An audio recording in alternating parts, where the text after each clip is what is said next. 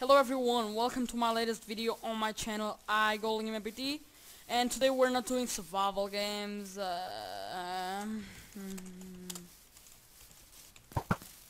Someone asked for my channel, so there you go. What the heck is happening? What the heck? Oh, the speed jump diamond book. So yes, I am alive and healthy. So yes, I didn't die. And people probably thought I did. I'll be making more videos now. I'm not gonna say why I didn't upload videos. If you wanna know that, I'm not gonna spoil the video for you. Just go watch my survival games video, which will be called I Am Alive. That's right, it'll be spoiling, but whatever. Go watch it. Should be probably not today, but like tomorrow, after tomorrow something. Yes. I'll also be uploading survival games today, probably.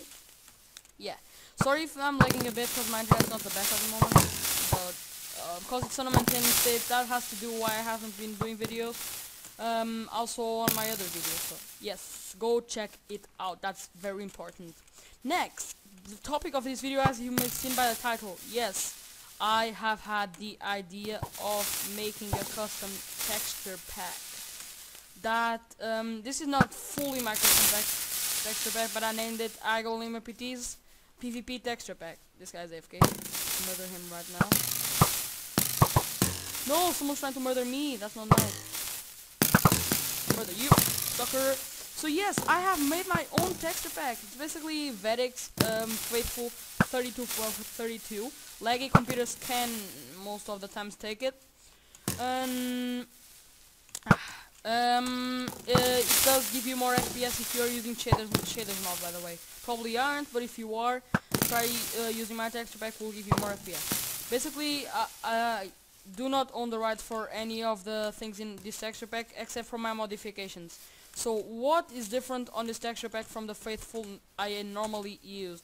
As you can see, this little arrow here, it's a little bit different, has a little square on the middle. Apart from that, we also have, like, when you put armor on, it's also different. I'll be showing that later. What does it have different? The food, not at the moment. The hearts, I'm gonna put them like pink or not pink, purple or something.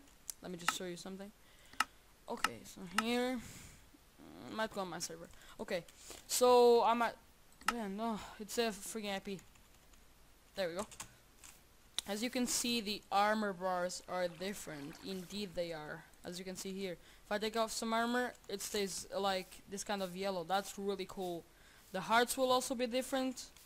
Also here in my hotbar, I'll be putting BowSpleef. That's gonna be later for the next updates. Now you ask, how do I get your awesome texture pack? If you did like it, how do I use it? Basically, if you don't, it's really easy. Basically no, I'm always saying basically. Damn it. So yeah, how to get it? You go. I'll have a link in the description. Bit.ly or a.fi link. You just click the link that says my texture pack.